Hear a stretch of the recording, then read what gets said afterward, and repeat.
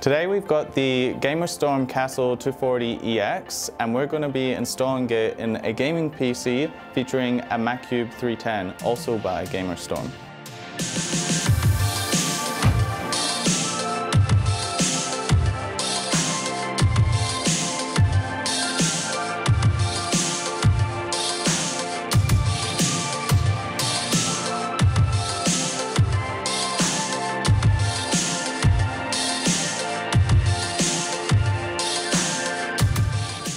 Because we want to put this radiator at the front of the case, we want to put the fans pulling air into the case.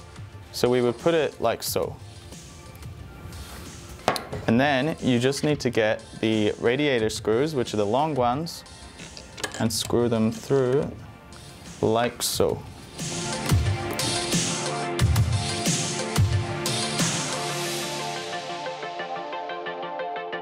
Now that we have the fans installed to the radiator, we want to take off the front panel of the case so that we can put the radiator into the front and screw it in with the smaller radiator screws.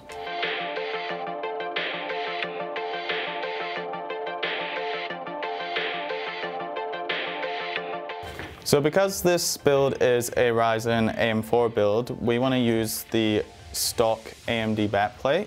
But we've removed it because we need to use different screws on it. These screws, which come with the cooler.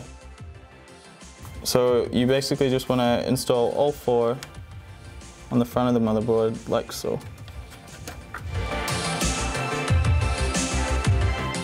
Next we want to take these brackets here with these four flat-headed screws and we want to install them onto our water block.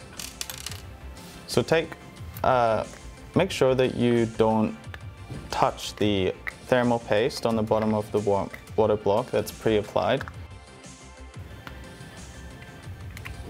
And just place it so that the chamfered edges face upwards.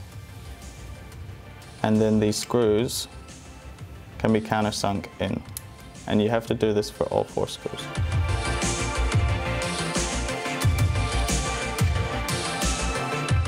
So now that we have both brackets installed, one on the water block and one on the back plate, we can turn the water block like so that the hoses face the RAM. And we just insert the four screws.